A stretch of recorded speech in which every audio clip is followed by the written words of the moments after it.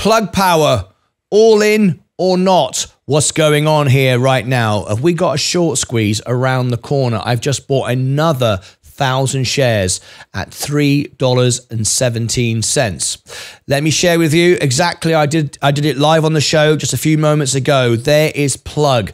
It's dropped down today, 8% down today, and we've already had a massive drop very, very recently. So let me share with you my position.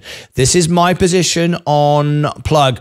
On my Roth IRA, I have $3,000 worth of Plug, and on my brokerage account, I also now have another 8,849. Okay, now I was down today 26%. It would now be down about 30%, maybe 35. I'm down 14% because I've been buying more and more on the way down. So why am I doing this? Because I believe in this technology. I believe there's an overreaction. They are struggling, but I think we've got this. So let me share with you my position completely. There you go. We're trying to push up now, 370. I just bought another 1,000 shares. If it's your first time here, click subscribe or ring the bell and tap the like button. But let me share with you why I think we could get a squeeze. At the moment, and it could come today. We are overreacting. We always overreact with this particular stock. If we look today at the volume, average volume is 30 million. We've got 32 million, and it's only 9:45 in the morning, 9:45. That is way above, well, above average now, very early in the morning. But let me share with you some further information. Here is Plug. If we look here, 26%. We are way into the short squeeze territory now. A stock that's oversold with high volume, with a great deal of short interest. This can drive it up very, very quickly. Now, what my plan is to do, if it does go up, I will reduce my risk because I've got a big allocation in Plug now, more than I want. However, what I've done is to reduce my average. We can go up 14% in seconds with this, and more like 20. And then I can take some profit, trim it back, maybe half my position, and end up in a much more secure position, make a profit and lower the average all at the same time. So let's have a little listen in why this has happened, why we are where we are. So let me just go to our CEO now, Andy Marsh, and you can hear what he has to say. Here we go. Issued Friday by the Treasury. Disappointing. I think many of us feel it did not follow the law. The people who were primarily responsible for writing it, people like Senator Carper and Senator Manchin, have said so. So there is a great deal of disappointment. That being said, there's a lot of work still to be done. It certainly makes Europe much more attractive than the United States in the near term. So, but there is now a comment period, and Plug will aggressively participate in the comment period. Yeah, there is a 60-day comment period, and I can imagine there will be intense lobbying, Andy. But can you give us some specifics on why this hydrogen credit, which does provide, what, $3 per kilogram of production, why it won't spur more domestic production? Yeah, so, out of nowhere, there were 3 additions that was made administratively by the Biden administration associated with a concept called a regionality, which really limits the regions that you can use to generate the hydrogen versus the grid.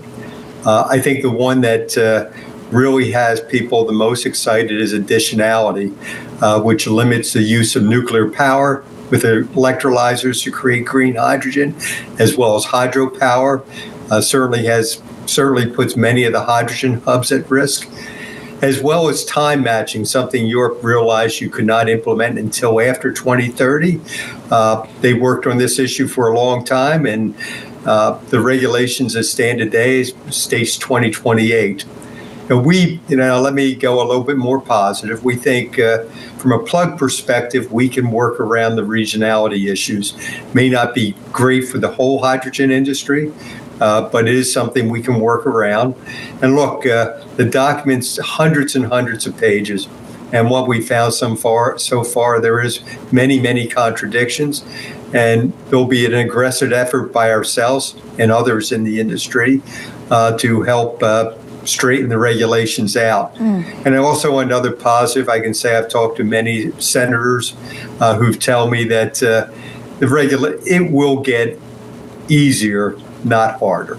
So we do expect the regulations to loosen up. As you fight some of these regulations, as you fight some of these new rules, what are you most looking for, and how much do you expect the Biden administration to actually meet in the middle? I think the Biden administration is hearing lots from political appointees, lots from the hydrogen hubs. There were 7 hydrogen hubs which were announced in November, which would put at risk. I'm hopeful that the voices of leading senators, the voices of leading governors will have, as well as companies, will have influence in modifying the rules to be aligned, quite honestly, with the legislation. Andy, it's worth asking also, these new rules, what is the economic impact in your estimation? We spent a lot of time, probably spent millions of dollars working with consultants understanding the regulations and the impact. And our initial take from our models is that it reduces the hydrogen output in the United States by 2030 by 70%. And the U.S. will not be able to achieve its green hydrogen goals, which includes, reaching 30 gigawatts per day by 2030.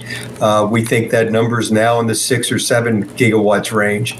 And that's why I think we're confident there will be changes once there is a comment period for the regulation. Andy, what do you say to those that say, look, hydrogen might be clean on its own, but when it's used in conjunction with natural gas or some other kind of fossil fuel, it's a dirty source of energy? Well, I would take a look. I also could say electric vehicles are a dirty source of energy, for sure, since many of them run on coal. But I think it is a journey. Plug is involved with green hydrogen, which means you have to have a renewable source online to provide the generation. And I think when we look at it, you're never able to scale the industry to where you need to go unless you provide a playing field that's open during the next 5 or 6 years. So businesses can scale electrolyzers, which are the key critical component in generating green hydrogen, so that they're cost effective. When these laws were written, they were written with the purpose of driving down the costs of electrolyzers to match fossil fuel generated energy. And by tightening the rules, we actually are delaying ultimately a source of energy which is important for 26% of the reduction in CO2 in time. So, it is disappointing, but I think the administration will keep an open mind, and I would expect some changes. Andy, just on a personal note, with Plug Power on your third quarter earnings call, you did, mention the various ways you were trying to raise money. Obviously, the stock has been, on a little bit of a journey, let's say, in the last few years. Can you give us an update on your conversations with the Department of Energy? Sure. We're moving it. We expect in the first quarter we'll be making an announcement. But I think more important, Plug has a very, very strong balance sheet. We have a balance sheet that's close to $5 billion. We have great customers, and this has been a very tough year. But it's my experience when you take a look. Does anyone really believe fossil fuels is the answer for the future? And Plug is the leading pure play hydrogen company in the world. So I feel confident about the coming year. So there we go. That's why I just bought more. As you can see, I just bought another 1,000 shares. I bought 1,000 earlier today and then 1,000 again a few moments ago. I'm bouncing around that 317. I was down. I would be down now by about 35, maybe 40% at this stage, but I'm down 14% because I've just bought more. So there you go. There's my my thoughts. Leave me your comments below. Do you agree with me with the with Plug? As you heard there from the CEO, it's the world leading company in hydrogen, and the good balance sheet. People are trying to say it's about to go bust. It's not going bust. I'll just share with you the numbers on the screen. It's a lot of false information. If I share with you these numbers, this will blow your mind, all right? 188% upside here. Let me just share this with you. Here we go. 188% on the average upside with a 725%. That's this year. This year after earnings. It's going into the earnings. This is how this stock trades. So with the short squeeze, the volume, it's got huge upside. Yes, there's risk, of course. But you look at solvency. The solvency is 44 with a company that is spending heavily and investing.